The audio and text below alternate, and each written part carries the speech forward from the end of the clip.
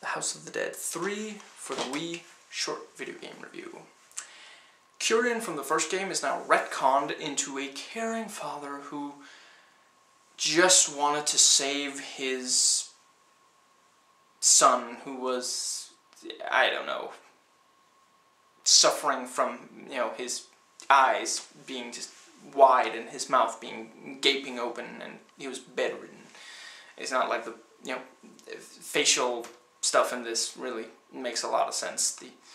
Anyway, G, who I thought had died in the second game, and Dan something, he's not important, go into this massive building to try to stop some zombies, and they disappear. So the AMS decide to wait for 2 weeks to just be entirely certain that they're completely dead, and then they send in G's thus far unheard of daughter, Lisa, and the other character from the first game, Rogan.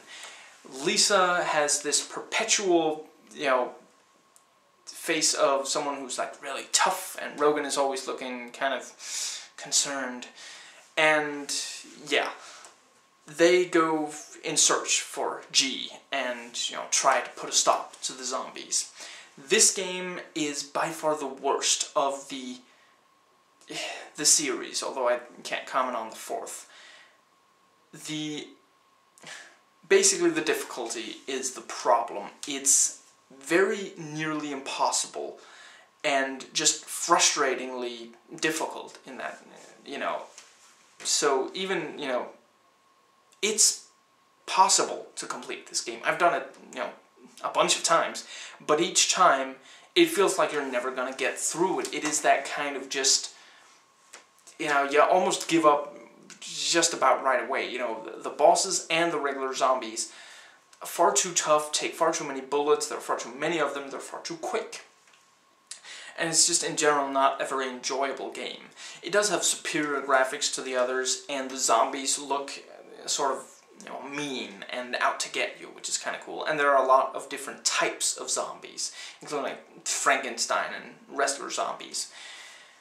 The boss enemies are not very interesting at all. The designs are the one interesting factor about them, and one of them is slightly interesting in how you fight it, but that's really it. The story is the most nonsensical of this entire series. Again, not counting fourth because I have no idea. Although it does have sort of character development and an arc to it, so that's something at least. If you like this review and want a more detailed one, check below, it's there as a video response. If not, it'll be in the description box. I've reviewed other parts of this series, the links are in the description box. Please rate and comment, and hey, if you like this video, that subscribe button's just waiting for you to click it.